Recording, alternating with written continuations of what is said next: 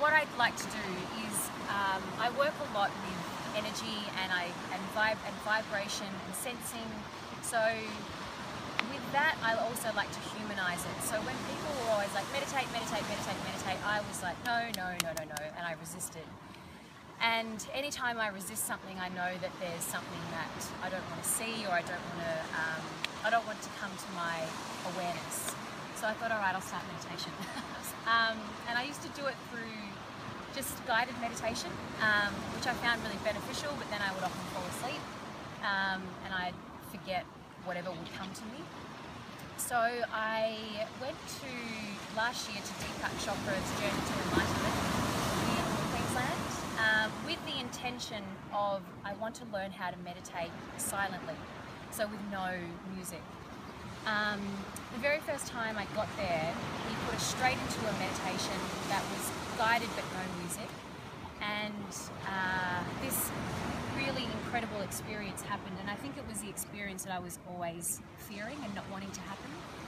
And it was like dropping into this space, and it was like someone had an eraser and just started erasing my body, and I was grasping on to not have that for that not to happen, because I was losing complete control. It was like, oh my gosh, what on earth is happening to me? And then I entered this space of just pure bliss, where whatever I thought was happening in here consciously, if I thought of a sand, I would be the sand. If I thought of you, I would be you. If I thought of a rose, I would be a rose. And I thought, far out, like I'm separate to no one. And at the end, you could put your hand up and ask him questions, and I ran to the microphone. I was like, oh my God, this just happened. What happened to me? I don't know if this is normal or if I'm like, am I normal? Am I having a nervous breakdown?